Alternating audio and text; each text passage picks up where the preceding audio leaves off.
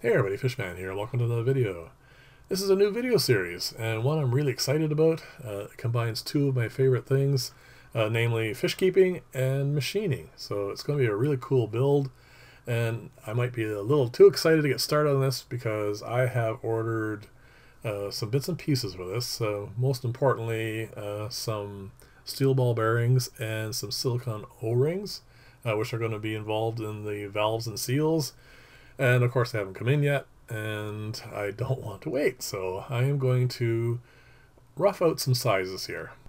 I find whenever I do these kinds of builds, to help me visualize how they're going to interact with each other and give me an idea of what steps I need to do and whether the materials I've chosen are appropriate for what I want to do, I like to cut out a couple of pieces, get them roughly shaped to size, and see how they interact with each other, and it helps me, like I said, visualize what I need to do next and whether or not I can say again that I've chosen like the right sizes. I mean, I chose this tube here. This is going to be the main cylinder, one of the two main cylinders I should say. It is 1 inch external diameter, it's brass, and it has a 1/8 inch wall. Now part of the reason why I chose this is because the solid rod I already have in stock is 1 inch in diameter, and I didn't really want to go buying any more solid rod because it's very expensive. And also, it's 1/8 inch 1 inch diameter, so it has a lot of volume, and I want to move a lot of air here, so it kind of fit all the criteria. But again, like I said, I haven't really built this before, so I want to get it so I can have a look at it, manipulate it, and get a feel for weights. And because what I'm going to be using is just a small motor, and brass is not light material. So here I've knocked off a piece here. This is actually really kind of cool. I like it. It has a really nice smooth wall on the inside, so I won't really have to do any work with the inside of it. So what I can do now is I'm going to turn down a piece of this. This is a 1 inch solid rod, and I'm going to rough out what's going to end up being the piston. Now it's going to be a bit oversized, but not a whole lot. Again, I don't really want to have too much of this material cut off because, like I said, it's very expensive. So I'm just going to cut a little bit here. I'm going to make about I settled on about 1.25 inches of this, and I'm going to not make, obviously it can't be a friction fit. This has to freely move inside the tube without much in the way of wiggle room. It has to be nice and smooth. Now I have ordered silicone O-rings, and they may or may not be involved in the pistons. I mean, if I get a smooth enough action with this, one that I can find reliable, a little bit of rather thick lubricant might actually be sufficient to prevent any air escaping. So I'm gonna, like I said, I'm gonna turn this down, and I'm going to get probably within, I would say, 2 to 3 thousandths of an inch of the diameter of the cylinder. So that way I will have, well, my test piece, a piece that I'll feel comfortable with. Now we're gonna get closer to the end of this. This is actually fairly lengthy. I took a lot of time doing this. That part right there, that I thought was just a little bit too loose of a fit. But the difference here is between here, where it doesn't go over at all, and here, where I think it is a little too loose, is 2 thousandths of an inch off the radius. So I'm going to approach that now as closely as I can, and like I said, get a nice even fit. It'll be the difference between where I have it a little bit too loose and where I actually end up is only going to be, if I remember correctly, less than 1/1000th of an inch off the radius. So that is a very fine amount. I mean, way finer than I usually do with my my lathe because it is an old machine. But here you go. This is like I said. Now it is not no wiggle room there. It actually does just fit just over. So here we go. I want to test this out, and you can see it does not rattle at all in there, which is great, and it slides really nice and smoothly. So like I said, this is the kind of thing that really helps me in design. Now that I know I can get the kind of tolerances I require for this build, I can move on to the next step, and that is to finish roughing out the piston. So I'm going to cut off what I machined down to the solid rod, flip it around, and then I'm going to machine the back end. This piston has to connect to the shaft that's going to run to the flywheel. So I need to turn that down to the rough dimensions, which is going to be the shaft so far is a piece of flat bar. It's 1/2 inch wide and an 1/8 inch thick. So I need to get that, like I said, roughly down to that size. This is actually relatively straightforward and easy to do as far as turning goes. But what it will give me though is the rough weight of the piston, and because the motor I've chosen has to be able to move 2 of these in and out of the cylinder. So I need to start getting feels for that sort of stuff.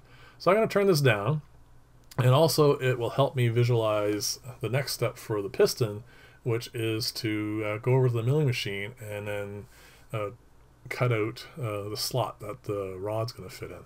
But we're getting a little ahead of ourselves here. So I'm going to turn this down. It's like I said, it's an easy process to do because it's very rough dimensions. So I'm actually turning down a lot more on this. I'm pretty much taking off on each of these passes about half of what I took off when I was doing all those other passes before, because I said this is not critical in any way, shape, or form. It's just to get it down to something that I can have a feel for working with.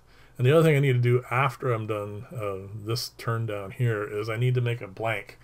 There's going to be 2 of these pistons, so I need to cut out 1 more of these, and while I have the lathe all set up and I know which numbers I need, I can turn that down quite quickly. So I'm going to do that. I'm not going to bother cutting the back end of that yet because I can use this one as a template for that. And of course, because I'm not turning this all the way down anyway, it's not really that critical at this point. But I want to get both pistons out. It also helps me keep an eye on materials and how much of it I'm using and how much I have left, that sort of stuff, just in case. I don't want to end up running out. So this is going to be the connecting rod, and there's going to be a slot in what I've just turned down there, and there's obviously going to be a pin and all that sort of stuff. We'll get to that later.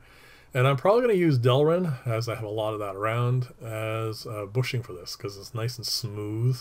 It should wear really well as well, and obviously easily replaceable. So it's something else I'm going to keep in mind for later on. But you can see how each of these steps helps me figure out next steps. And that is, weird as it may be, that's how I like to think when I'm putting these together. Trying stuff out, seeing how it works, and then using those bits of knowledge to get on to the next thing I need to do. So that's all I'm going to do for this for now. I'm going to do here is just, all I'm going to do here is I'm just going to stick it in, fiddle around with it for a few minutes, and then, like I said, I'm going to get a good feel for it. I actually kind of like this. I think it is obviously oversized. But I haven't decided whether or not I'm going to use those silicone O-rings yet, which means I would need to put 2 grooves in that, and then see how it fits here as well. I don't really want to do that. I'll probably use the slug I made to do that instead, just to get a feel for that way. But I can't do that until I get the materials in. So you can see there's a little bit of flay in that, but not much. And like I said, it moves so nicely. And maybe didn't play with enough Tinker Toys when I was a kid. So the other thing I need to do is machine the back end, and that is at the top on the right there. That's what that is. And what I've done is that has to be a friction fit, and it is. I'm not sure yet whether I'm going to be attaching that in any like solid format. I don't know yet. Like I said, I'll get to that as we go along. I want this to be something I can take apart and fix and do things with, so I may just use like a little set screw or something. So this is a nice tight fit. Not friction fit, but enough that it doesn't fall out. And this is the neat part here. When I was doing this, I can actually feel the resistance of that pocket of air that's getting squeezed out between the walls and the piston and cylinder. It's It's interesting. I don't think it's tight enough for what I need to do, but it was, like I said, it's an interesting step. So this is going to be the back end. This is where the air is going to be supplied from. I'm going to drill a hole through here, and then there's going to be a cross-connecting T-hole, and one is going to go to, well, each is going to go to a valve. One's going to be for the inlet, and one is going to be for the exhaust. So that is pretty much as far as I'm going to get today. And again, if you like the style of video, please like and or subscribe. This last clip here is just for humor. When I was in Tokyo, I was wandering around, and when I was in Akihabara, all kinds of stuff you can buy.